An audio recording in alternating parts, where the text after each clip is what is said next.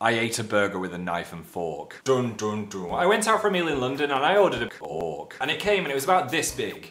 And I was like, I can't get my mouth around this. So yeah, I just started to cut into the fork with the knife and fork, which saves the hands from getting sticky, by the way, but it doesn't fit in my mouth. Mouth. America. I say America because whatever, lol. That's not the only example when someone has given me that face, as I get it on a daily basis for, prepare yourself for this one, guys. I don't like Cheech. You don't like Cheech. You don't like Cheech. You don't like Cheech. You don't like Cheech. It's just like, don't look at me. I wish I fit into society, but we live in a society, but I just don't like Cheech. I'm talking about big block. I'm talking about big PP moment. I went on a strange tangent. Time